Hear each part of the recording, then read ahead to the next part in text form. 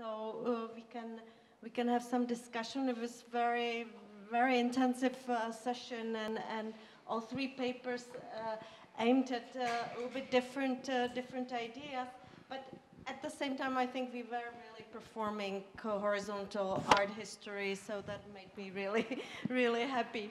I open the floor to you.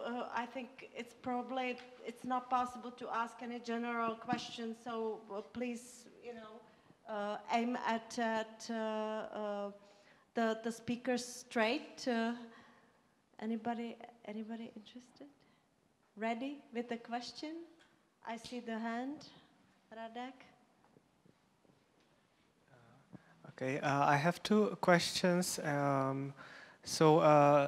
First of all, to Daniel, I really liked your presentation and the focus on the sound and music in connection with the idea of resonance. I think this is really important. So I was wondering, could you elaborate what can we take from the notion of resonance and vibration taken acoustically, and how can we make it into a concept that we can use to discuss cultural transfer, because I think it's really interesting, because it's like Baxendal was writing in his Excursus Against Influence. It's no longer one-sided, but it's more about co-implication, like the sound waves and interference as well. And the second question and comment is to Magdalena. I think it's really amazing that you are talking about also the critique of the network, also from when compared with the Latin American collectivism, and you draw to the surface also lack of political engagement and this kind of West centricity also of the network. One reason being this aspiration to the English as the lingua franca, and then also this kind of aspiration also to enter this kind of Western circulation. I was wondering, do you think it also might have had to do with the reality of the Gierek era, that there was this real socialism was aspiring, and included some elements of Western consumerism into the otherwise this centrally planned economy?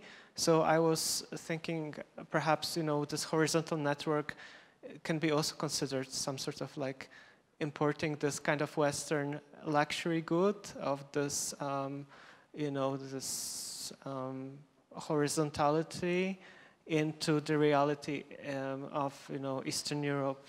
For example, the same this complex situation is with, for example, Natalia LL using the consumer goods in her consumer art series, and I remember that Agata Jakubowska was saying that in the context of feminist art in Polish People's Republic, actually Western consumer luxury goods were used in this context as a way of deterritorialization. So that's my question and comment as well. Thank you. Thank you, Radek, for this. This is a very important question you pose. I'm afraid I don't have a definite answer, and I think that the notion of resonance is or acoustic resonance is it's one thing in let's say theory of music, or thinking about the sound and space, and another meaning could be raised within cultural transfers and like intersubjective communications. So there are two things. I think there is something together, but in an existential situation of Milan Adamczyk, this means in-betweenness as a state of being. So this also needs more to be explained. in-betweenness is from my position, very nice concept. And another maybe, this could be also elaborated in relation to spatial discourses or territorial discourses in Central Europe, which were touched in the first part of the conference. But also, as I said, in-betweenness, or maybe in arts we speak about intermedia, also like being in between music, action or performance and poetry, let's say, like never possible to be like situated exactly on a certain spot. And then maybe I would talk about opacity, maybe, which is related to the second part of my presentation with amateurism.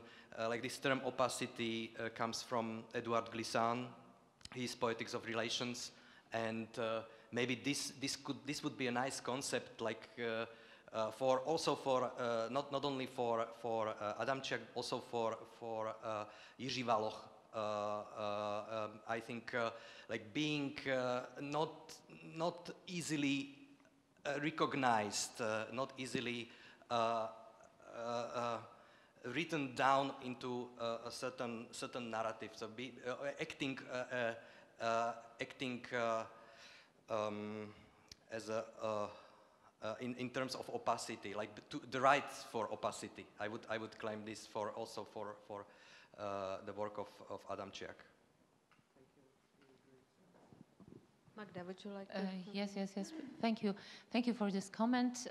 Of course, I agree that partially it is connected to the Gierek era and what you named as the problem, but it's also broader because it was the case in the whole part of, I mean, almost the whole part of so-called East Central Europe. So the problem is broader, and I think it is a lack of estimation of the Marxist background and dialectics as a tool that is this abolition of this way of thinking, and underestimation also before 89 and after 89 of the class narrative, because I tend to analyze many processes which were seemingly not attached or openly not declaring the class analysis priority in such a perspective. Even yesterday we were discussing with Boris Budin that I tend to analyze the conflicts, wars in former Yugoslavia in that way. Everything was addressed, but the class, ethnicity, religion. And I really believe that that my task, at least in this project, is to search for a class structure in the networks and cooperation, because what I didn't address here, because it's too complex problem, I mean, there is interesting how was positioned the hierarchy between artists that came from the West and East. Of course, at least NET declared democratic issues, but democracy wouldn't mean for them equality in a sense that I understand it. So I would say that that rather it is essential feature, yeah, but it is also a matter of a framework.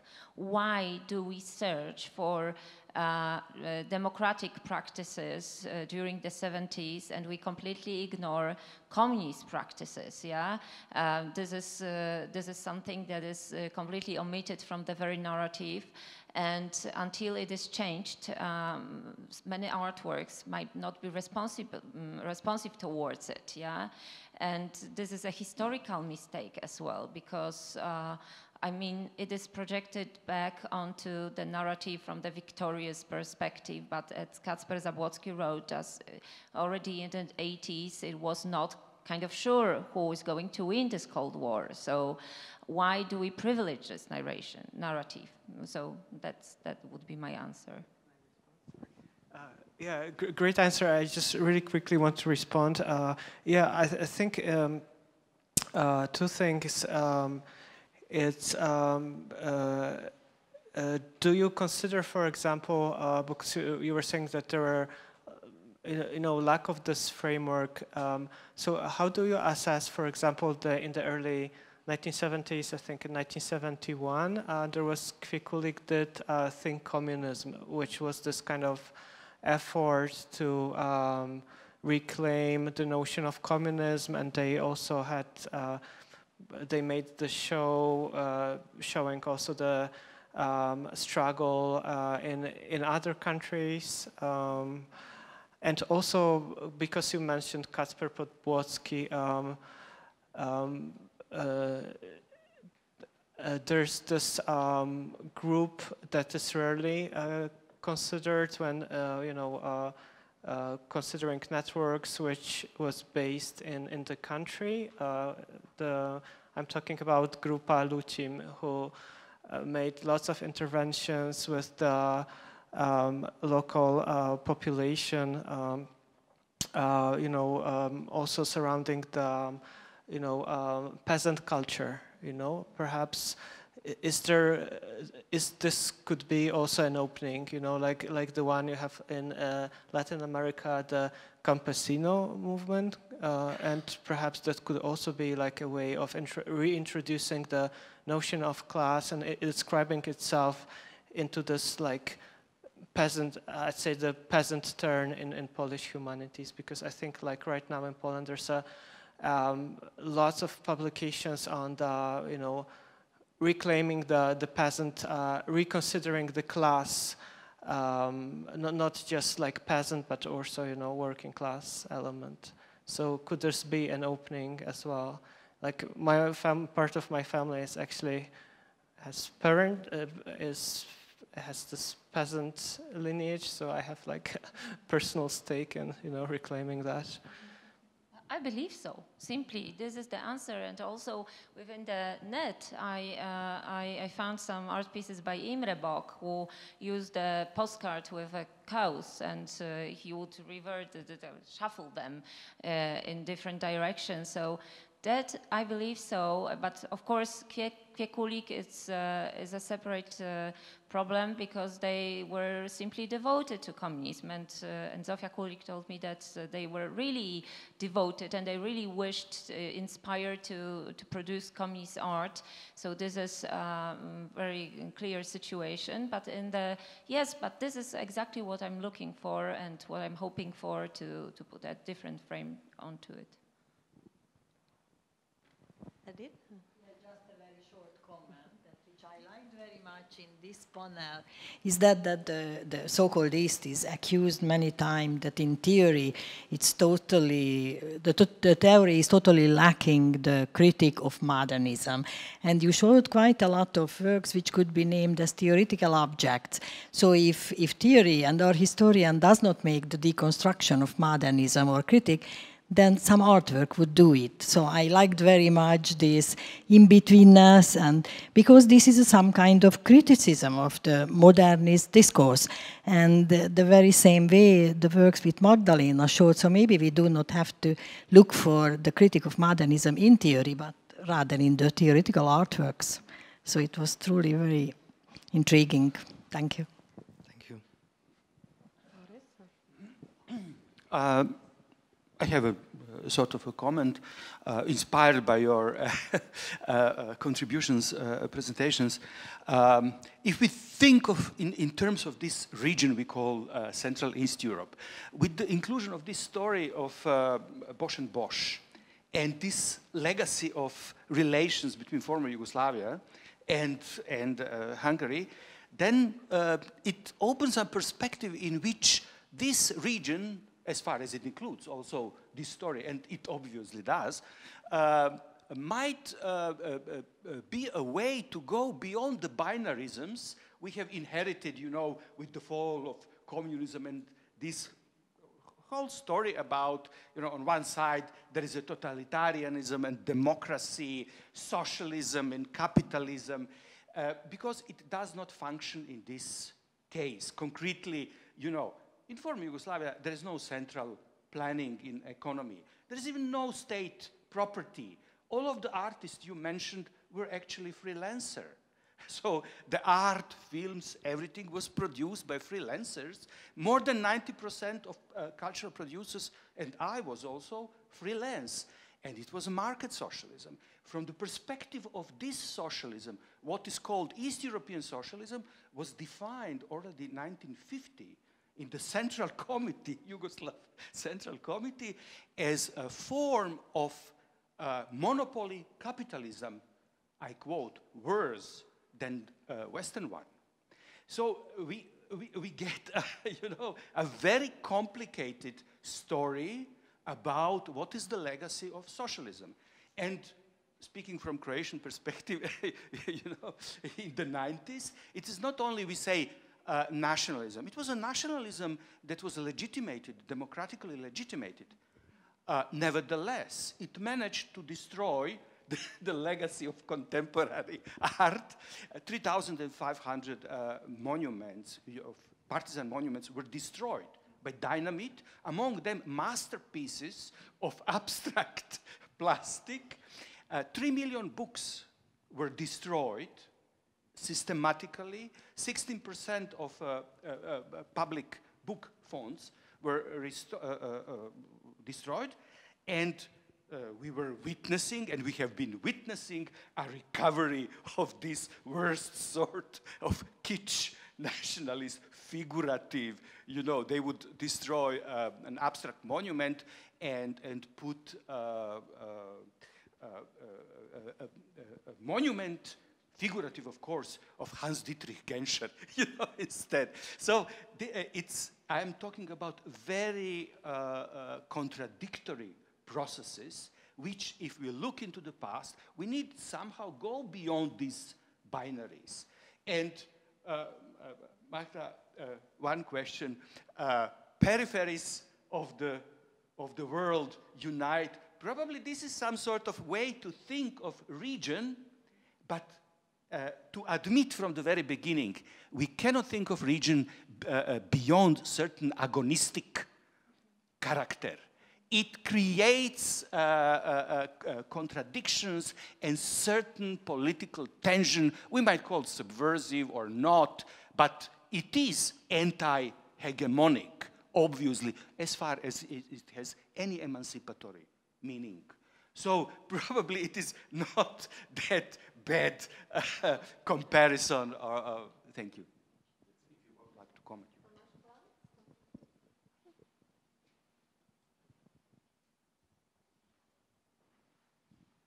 Thank you. Thank you for all papers. I have a Bosch and Bosch question. Emesha, you presented convincingly this unique phenomenon which is translingual, transnational, and this Vojvodina cultural melting pot. And I wanted to ask you, beside this phenomenon generating a lot of affirmative, positive, transfer-oriented values, which we know from the work of this group and of this context, and it's what I always was my reception. You curated the exhibition about poetry and performance when we presented Bogdanka Poznanović, very nice work, which is, so I think,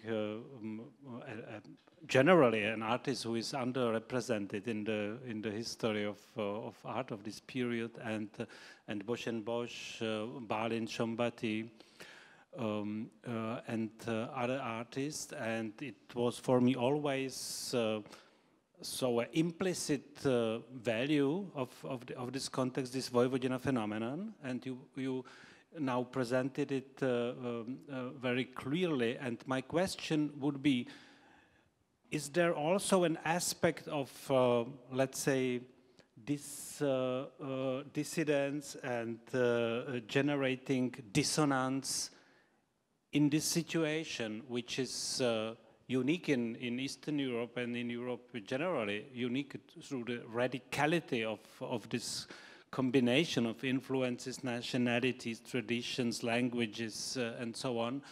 Is this something disturbing in it, which would have also aesthetic impact? Thank you very much. This is a very complicated issue because the question, it's complicated to answer the question because the situation and the phenomena is really complicated, and the key notion is here the contradiction Boris just mentioned, I think, because in case of Bosch plus Bosch, it's very difficult to speak about dissident concepts and dissident positions because, you know, of course, they had some post-69 spirits in the sense of aesthetics and politics and life spirits as well. But at the same time, we cannot adopt neither the official or unofficial terms because they were present in these official venues of Tribuna Mladých and around these magazines published by the state.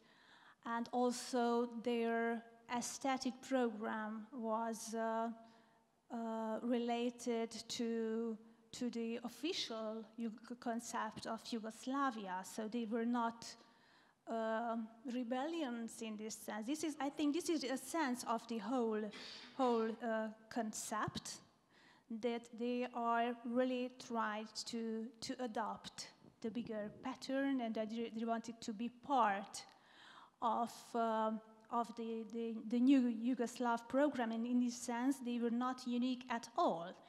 In this sense, they were really similar, acting similar like any other artist groups from Yugoslavia from this generation and the new artistic practice.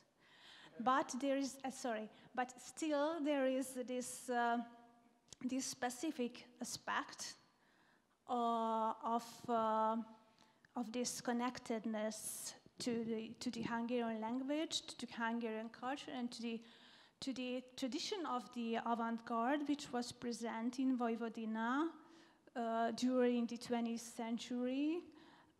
These tiny groups related to Lajos Kossuth and the historical avant-garde were present in these cities in different magazines like Út and other these small groups, and they really defined themselves through this heritage of the historical avant-garde. Yes, because I didn't mean dissidents in the political sense. What is more interesting, I think, it's some in this hybrid constellation. If it has an impact for the let's say productivity and work inside this community, inside the group, these differences and this hybrid situation. This political dissent, it's clear in the term how complicated it was, and not dichotomy and all this stuff. It's quite clear, I think. But inside, you know what I mean. This inner logics of communication inside a group and tangents which are maybe produced through this hybrid situation, which is unique. Yeah, so I think in their case, we should accept the notion of locality in a conceptual way. So I think they are really kind of heroes of provinces who really didn't try to adopt the Western patterns like their Hungarian counterparts of the avant-garde did, you know. We really want to be like the West. They really tried to find some local solutions, and that's why it's so, for me, it's so authentic, these programs, some of them really stayed for their life in these small cities and villages. Slavko Matkovic, I think he's a fantastic artist, but he was a kind of